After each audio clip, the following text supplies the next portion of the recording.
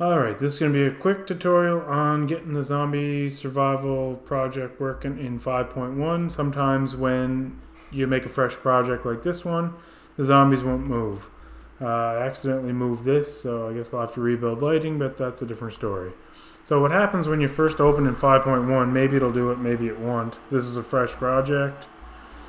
Is when the zombies spawn in, and they will in a second, they just do not move. So you'll see in a second, it might work. Yeah, they can attack you, but they won't move. So in the Discord, me and DeadPolYgames narrowed it down to inside the base zombie. If you compile it, you'll see there's a node that's depreciated now inside of Unreal Engine 5.1. So it may be a new update. So what you do is you come off of this. I'm just going to show you here where it says chase player. You'll have this, click on that. It'll take you to this node that's depreciated, no longer exists or is used as much. And you click on, and you go to get random location in navigatable radius right here.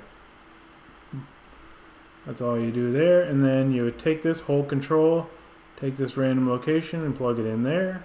And I can delete this edit here. And I think what we did was we plugged this in up here. I'm not sure if you plug it into the end or in the middle. I'm going to try the middle. So I'll come off of this do once, plug it in here, plug this in here, compile. I don't know if there's a save function. Save on compile always. There. I'm new to UE 5.1. This is the first time using it. So we'll do that. And then I'm also going to restart my engine. So I'm going to restart my engine. And I'm not going to save this. This will just take a second. And 5.1 test. Hopefully this is pretty quick.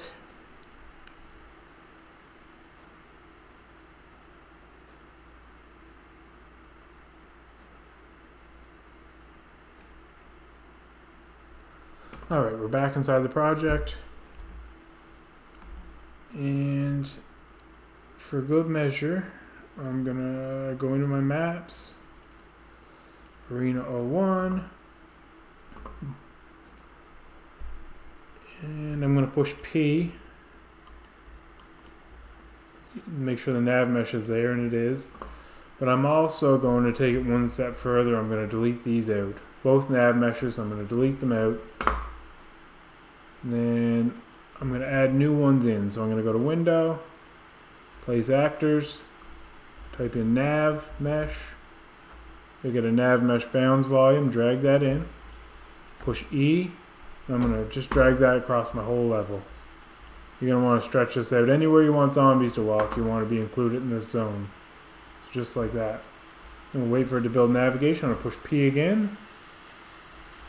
And where's the compile and save on this? Must be here. Save.